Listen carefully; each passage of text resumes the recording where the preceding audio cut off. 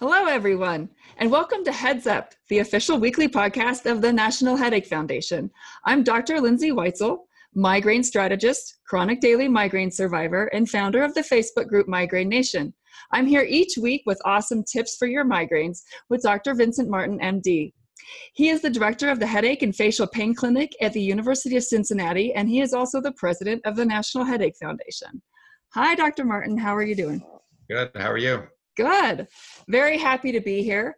So we're here every week with something new, but this week we are going to talk about gluten and its relation to migraines. Everyone is talking about gluten. It is the latest fad. It's everyone wants to know if decreasing it's going to prove various things about their health, including their migraines. And I can say that originally I was skeptical because I have a master's degree in nutrition, and I got it back when there was really traditional sort of view that you only had celiac disease if you were diagnosed as a child, and the only symptoms were gut symptoms.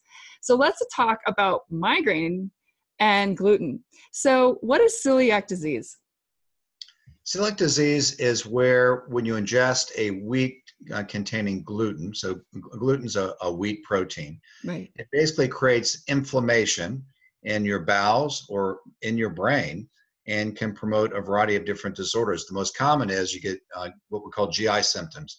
So you get bloating, you can get diarrhea with it, and then there's also neurologic symptoms you can get as well.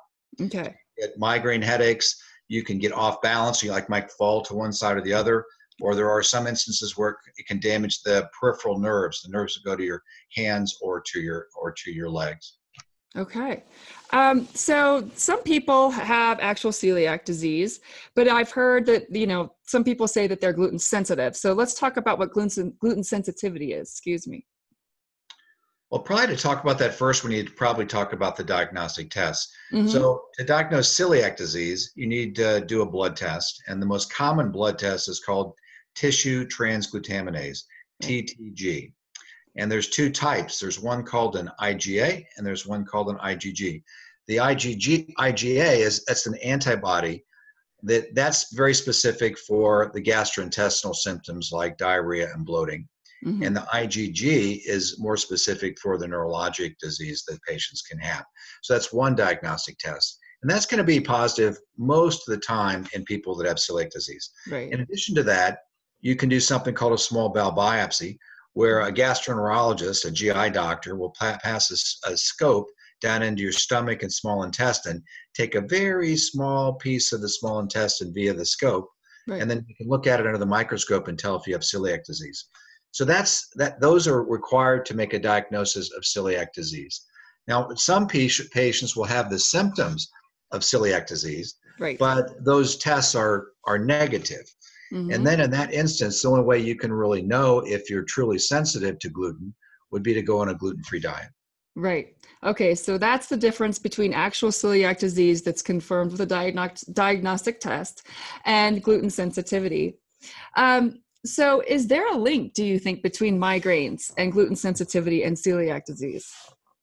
Well, there most definitely is. They've done studies in migraine patients, and they found that celiac disease is 4 times more common in patients with migraine than in the general population. That's really common.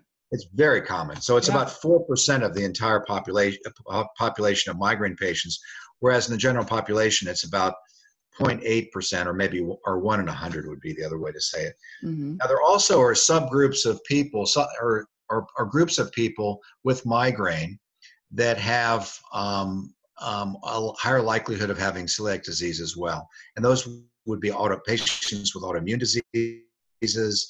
They could be type 1 diabetes in particular. Type 1 diabetes is juvenile diabetes.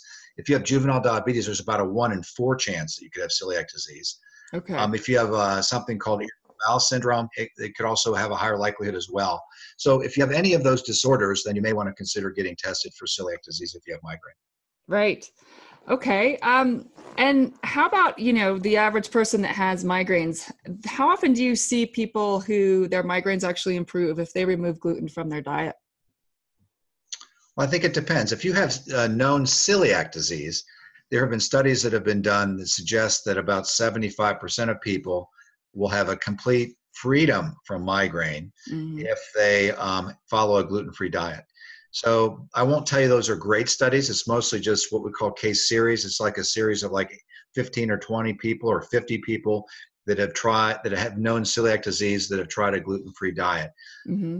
I can tell you in my own practice, I've had many people who report a very significant improvement in their headaches with a gluten-free diet. Okay.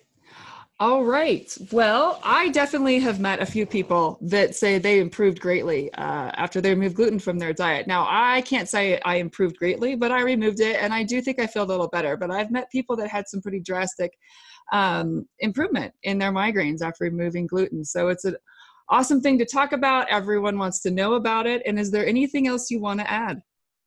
The only other thing I would say is that there are some studies suggesting a very slight risk to gluten-free diets. It's not Mm-hmm. a huge risk, but the risk of adult onset diabetes is increased in people on a gluten-free diet. And there was one study that suggested that the risk of heart attack and stroke might be slightly increased in patients with a gluten-free diet. Right. So it's something you probably should consult your doctor with before you try the gluten-free diet. And I would also say it's very difficult to maintain a gluten-free diet. And it Mm-hmm. may be important to consult a dietitian to make sure that you aren't, hitting some foods that might have some hidden gluten within them. Right. Right. So everyone should consult their physician and or a dietitian before trying a gluten elimination diet. But we've learned some great things about the relationship between gluten and migraines. So this is Dr. Weitzel and Dr. Martin signing off this week of Heads Up. And we will see you next week. And here's hoping that everyone can find at least one thing to do today that will make them better tomorrow than they are today. Have a good night.